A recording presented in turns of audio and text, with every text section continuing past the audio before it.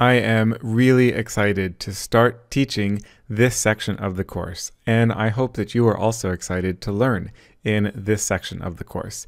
This is all about the frequency domain and using the Fourier transform to get into the frequency domain and then doing spectral analyses of time series data. In this video, I'm going to give a kind of big picture introduction to set you up for the rest of this section. So I'll talk about the time domain and the frequency domain and how to kind of see a signal in both the time and the frequency domains. And that will allow me to highlight for you two advantages of looking at a signal in the frequency domain instead of in the time domain. And then I'll close the video by talking about the kind of building blocks or the tree of knowledge that you need to understand the Fourier transform. So let's get started. Here we have two signals. This is in the time domain, and this is the representation of those signals in the frequency domain. So this is the amplitude spectrum of these two signals. So how do we interpret these bars here, and how do we relate these bars to these time-varying fluctuations? So the way to do that is to consider that this is a pure sine wave, so that makes going into the frequency domain really easy.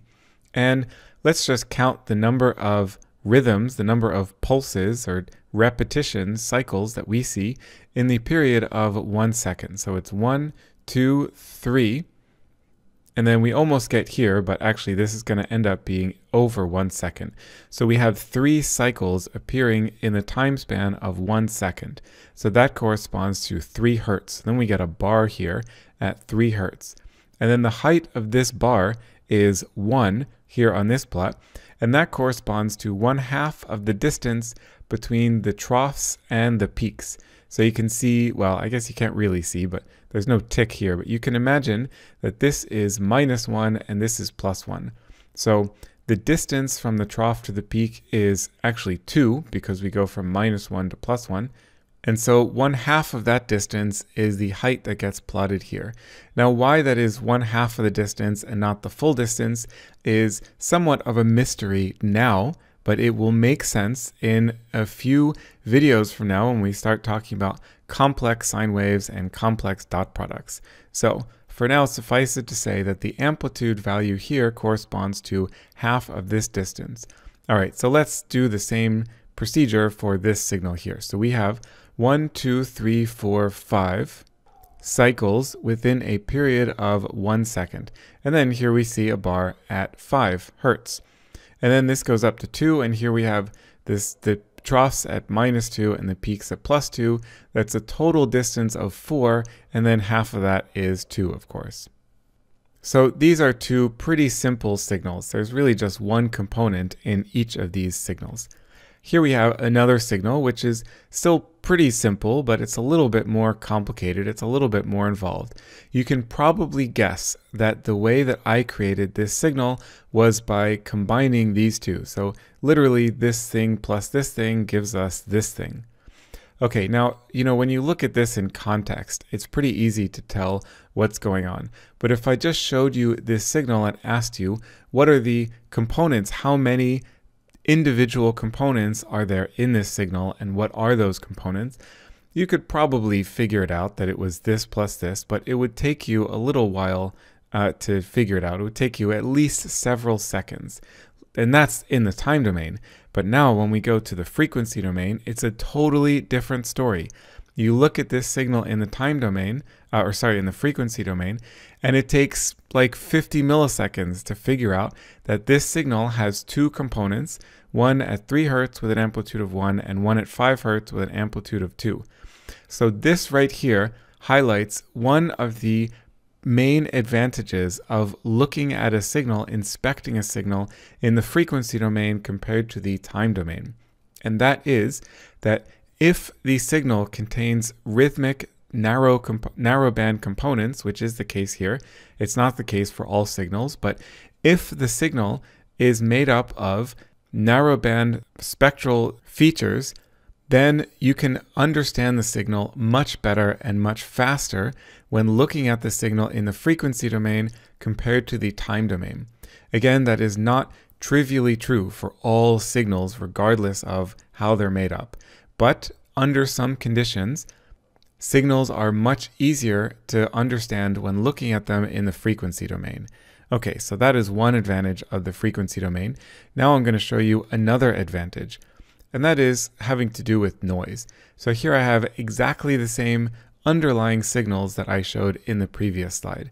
The only difference is that I've added random noise to all three of these signals. So now if I would ask you to tell me, what is the dominant sinusoidal components of these three signals, then, you could figure it out. If you looked at this for a few moments, you would say, well, there's 1, 2, 3 in 1 second, and then here it repeats 1, 2, 3. And here you can count 5. This is going to be much harder. You're not really going to be able to guess that this is a 3 Hz sine wave plus a 5 Hz sine wave from looking at this panel. But watch what happens when we go into the frequency domain. These exact same signals, again, with this amount of noise, it's kind of difficult, not impossible, but it's difficult to look at this signal and understand that it's a 3 Hz signal plus noise.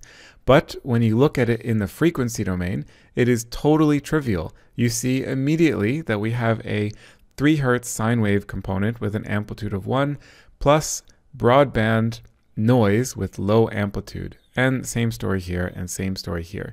So the noise is much more deleterious in the time domain, and it's much tinier in the frequency domain. Now, why is that the case? That is happening because this is white noise that I've added. So it has a flat power spectrum in the frequency domain, but the time domain is actually all of these frequencies added up. So when you add up all of these little contributions of small power for lots and lots of frequencies in the time domain, that ends up being a large amount of noise, even though for any individual frequency it's quite small. So therefore, looking at a signal in the frequency domain can also improve the signal to noise characteristics of interpreting the signal. And that is the second advantage of the frequency domain, or looking at a signal in the frequency domain, that I would like to highlight in this video. Okay, so that's all I'm going to say about time and frequency domains for now. And then I want to mention briefly the computational foundations of the Fourier transform. So what I'm going to show you in this slide is a diagram of all the individual things, the pieces of knowledge that you need to acquire in order to completely understand the Fourier transform, the discrete Fourier transform. So we start with the most important foundational parts, and that's these three things here. So you need to know about sine waves, you need to know about complex numbers, and you need to know about the dot product. Now, I'm sure you've heard about sine waves. You've probably heard about complex numbers, but maybe you haven't. And maybe some of you have heard of the dot product, or maybe you haven't really heard of the dot product. So regardless of how familiar you are with these three concepts, I'm going to explain basically everything that you need to know about these three mathematical concepts: sine waves, complex numbers, and the dot product. And then the next layer of understanding the Fourier transform is basically just to combine these things. So we are going to combine sine waves and complex numbers, and that will allow us to create something called complex sine waves. And then we're going to combine complex numbers and the dot product to create a complex dot product. And then what do we do here? You guessed it, we combine these two things, complex sine waves and a complex dot product, and that actually leads to a Fourier coefficient. And that is the entire goal of the Fourier transform. The purpose of the Fourier transform is to obtain the Fourier coefficients. So you can see it's actually not that much knowledge that we need to build up. We're going to start right from the ground up, from the very bottom, learning about sine waves, complex numbers, and dot products, putting them together and getting fairly quickly into the Fourier coefficients.